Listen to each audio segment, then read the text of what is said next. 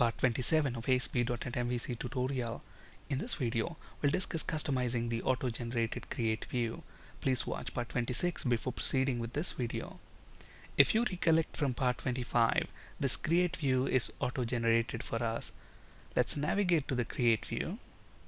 Notice that at the moment, we are using a text box control as the user interface element for gender. It's ideal to have a drop-down list control. Let's see how to replace this text box control with a drop-down list control. Let's flip to Visual Studio. Let's get to this create view. This is the piece of code that's actually generating the text box control for gender. Notice that at the moment we are using editor for HTML helper. To produce a drop-down list, I'm going to use another HTML helper called drop-down list. I'm going to replace this line of code with this code. Let's format this properly. Notice that at the moment this drop-down list HTML helper is accepting three input parameters. The first parameter is the field for which we want to generate the drop-down list. In this case, it's gender.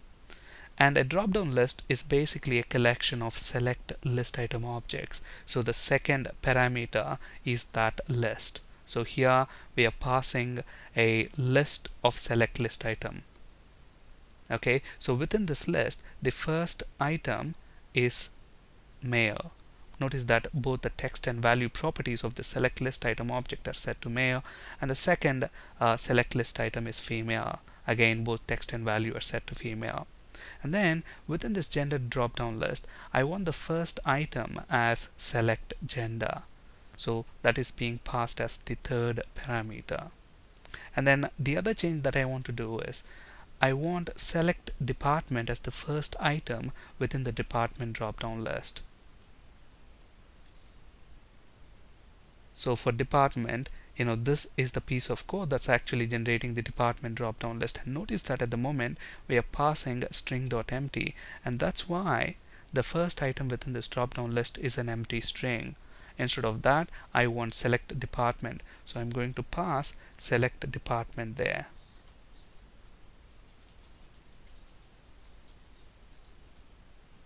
And then let's also change the font of this page to Arial.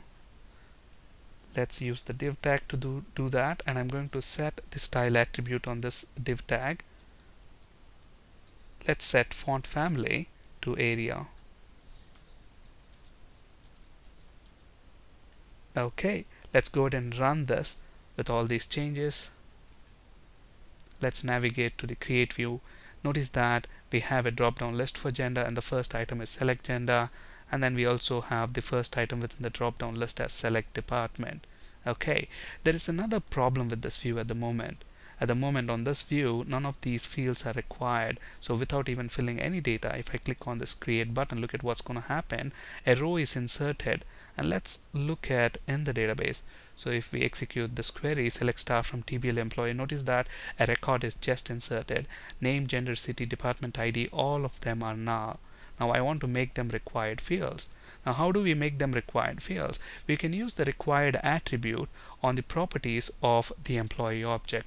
If you recollect from part 25, Entity Framework has generated an employee entity based on this table TBL employee. So within this employee data model designer.cs file, we have employee class, and that has got the properties ID, name, gender, city, all the employee properties. Now we can use required attribute on these properties, but this is not the right place to do, because this is an auto-generated file. In the future, if for some reason, if this file is auto-generated again, all our changes will be lost. That's why I'm going to add another employee class to this models folder. Let's add a class file with name employee.cs. And then I'm going to paste this code within that. This is again a straightforward code. We discussed about similar code in our previous session as well. So now this metadata type attribute is present in system.componentModel.data annotations namespace. Okay, so what are we doing here? Very straightforward. Look at that within this employee data model.designer.cs, the employee class is actually auto-generated for us. So if you look at this employee class, this is auto-generated, and notice that this is a partial class. Okay, so we are creating another partial class here. So these two classes together make that employee class. Okay, and this class is decorated with metadata type attribute, and then we are specifying this class is actually type of employee metadata.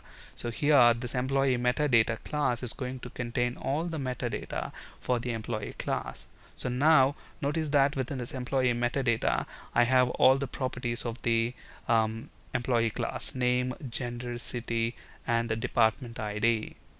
Okay, and then all of them are decorated with required attribute, and then I'm using a display attribute here for department ID. I'm using display attribute and setting name to department. Why is that required? You'll understand that in a bit. Actually, let's get rid of this one right now, and with these changes let's go ahead and run this and see if these fields on that UI are actually made required. So let's navigate to create view and then click on create. Notice that I get all these. The name field is required, gender field, city field, and then look at this, department ID field is required. Okay, now we know that behind the scenes this drop down list contains both department ID and department value, but then since this is stored as department ID within the employee table, and that's what is the property within that employee class, by default the validation message is going to be the department ID field is required. Now this doesn't make sense to the end user. End user sees them as departments. So it would make more sense to actually have an error message stating the department field is required. Okay, and to achieve that I'm using this display attribute right there, setting that to name. So with these changes let's run this now, and then that should say, instead of department ID, it will now use department. So create, look at that, the department field is required, and at the moment notice that these error messages are using black color. Let's say for example I want to format this color to red. Is that possible? Absolutely. And also maybe I want red asterisks here, and then the detail error message, I want to display them in a validation summary control. That's possible as well. We'll discuss all this in a later video session. On this slide you can find resources for ASP.NET, C# and SQL Server interview questions. That's it for today. Thank you for listening. Have a great day.